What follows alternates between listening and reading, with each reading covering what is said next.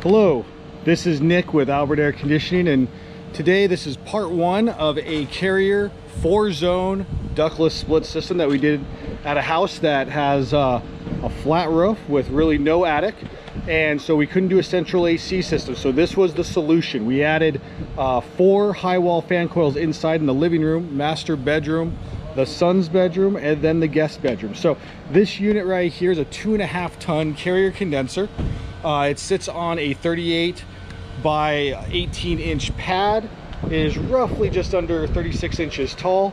Like I said, 2.5 ton unit, so it's able to support 4 indoor fan coils. We ran all the lines under the house right here. Right now we just put foam on that, so it doesn't look perfect, but we will cut that foam away so it looks better. We ran the electrical from the panel, which is right here, and we ran, this is the electrical line that we ran down. We went under the house and over to the condenser, so that will look really nice and you won't see anything.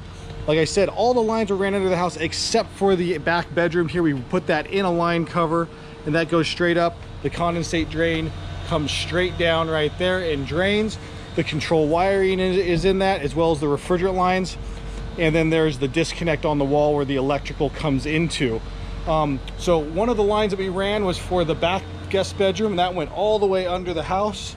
Obviously you can't see it here, and it pops up in this corner right down there and goes all the way up this wall in the garage and follows across right there, and that goes into the back of the unit. So you can see the refrigerant lines, the control wiring, and the condensate drain coming down inside the garage, so it's nice and hidden, you won't see it.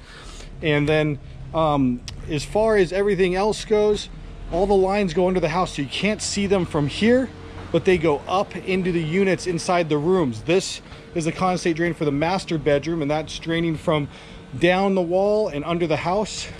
And then the final unit over here, we were able to actually run up this chimney inside the empty chimney. This is an old chimney that is not working anymore, so it's walled off inside.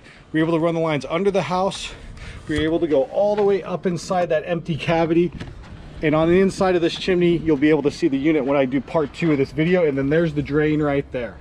If you have if you want more information about this ductless split system, like I said, it's a Carrier 23 SEER ductless split system with 4 zones. You can contact us at www.albertair.com or reach me at 714-526-6368. Thank you.